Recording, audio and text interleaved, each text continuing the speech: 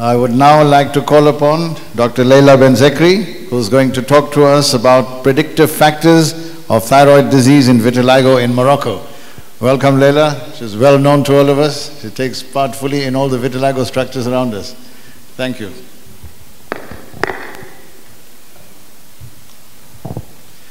Your timer is at this end. Thank you.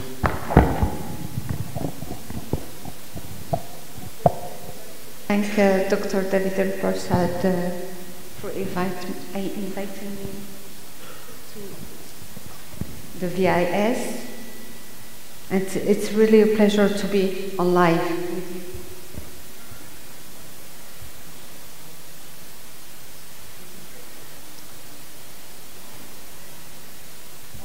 Sorry.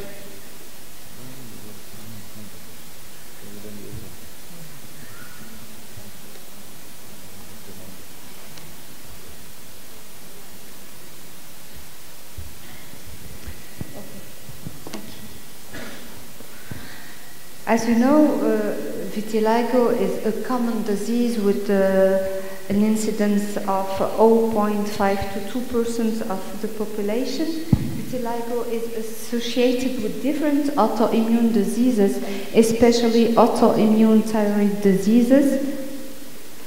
And the incidence of all thyroid diseases is vitiligo varies from 1.3% to 30%, with a large disparity of data according to countries. The purpose of our study were to identify the incidence of thyroid diseases in Morocco patients with vitiligo, to define the possible triggering factors, and to assess the risk of the thyroid disease onset in vitiligo patients.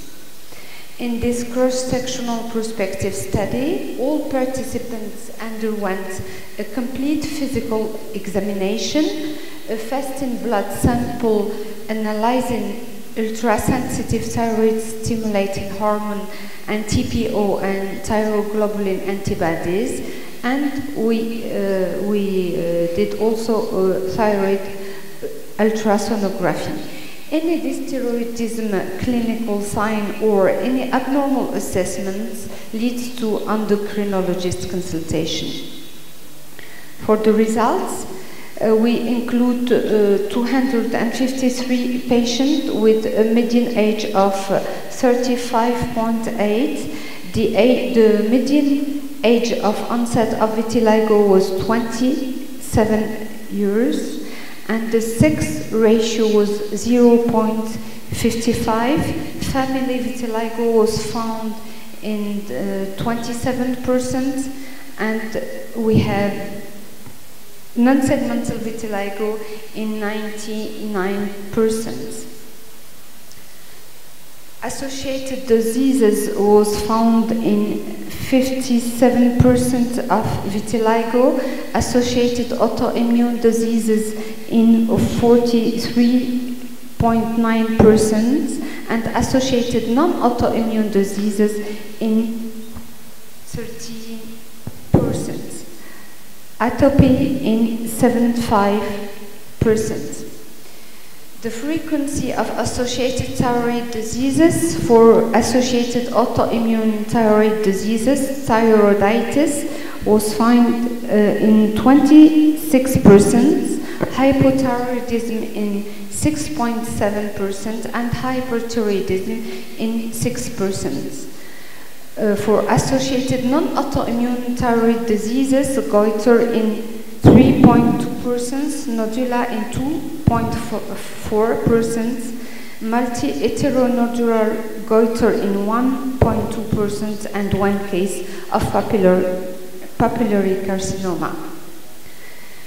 The most frequent associated autoimmune diseases other than AITD was alopecia areata in 6.7%.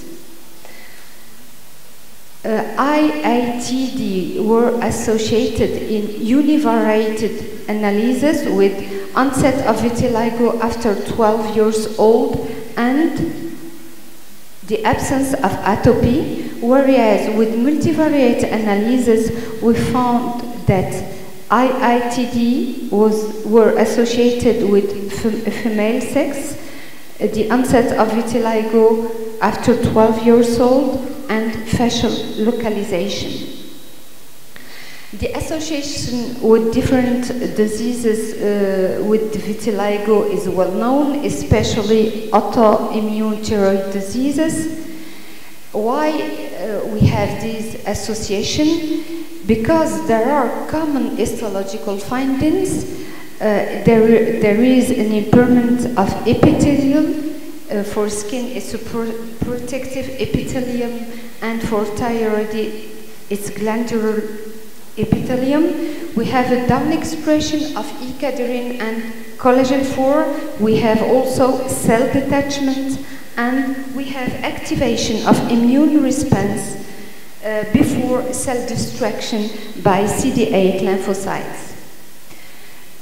We found different meta-analyses concerning vitiligo and IITD. The highest prevalence were with subclinical hypothyroidism, and the lowest with subclinical hyperthyroidism or graft disease.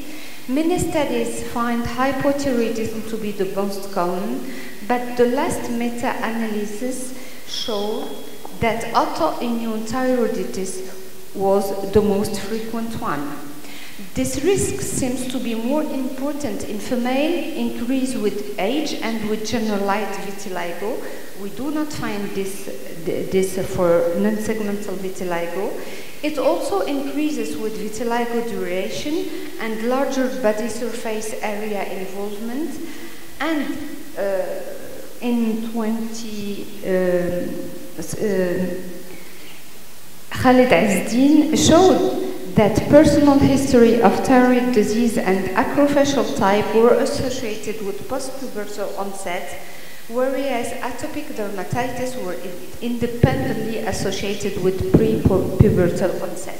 We have really near the same result as in univariated analyses. IITD were associated with post-pubertal onset and the absence of atopy, and in multivariated, they were associated with female post-pubertal onset and facial localization. We do not have found any associated with acro lesions. The limitations are that both vitiligo and IITD has had unknown etiology. It's a monocentric study, and the follow-up was less than 2 years. In conclusion, the risk of thyroid dysfunction in vitiligo patients is real. Genetic factor and iodine intake and habit may explain the disparity between different countries. Screening vitiligo patients for thyroid disorders is mandatory, especially in female, post-pubertal onset vitiligo and facial localization, to detect potential thyroid diseases and to assess the risk of future onset. Thank you so much. Thank you very much, Laila, and for sticking to your time. So we'll have one question from the audience in the interest of time so we can get on with the others. Any questions? One question at the back, please go ahead. Laila, while they're taking that there, are you doing a thyroid function test routinely on all your patients? Or are you restricting it to this group that you found to be associated with it? No. We do routinely fast blood sample for glycemia, NFS, okay, and thyroid function, and vitamin D also. Thank you. Sir, this is not a question. This is my observation. Compared to non-thyroid, thyroid patients are more resistant to treatment. So with Examer or NBUB treatment, anything, what I observed, those having thyroid problem, thyroid disease, they are getting very poor response. So please, anybody can suggest anything. Thank you, sir. No, really, I do not find any difference between between the outcome of vitiligo alone and vitiligo associated with thyroid disease. It seems that the outcome is completely independent from the disease, from the associated disease. Thank you. Thank you very much.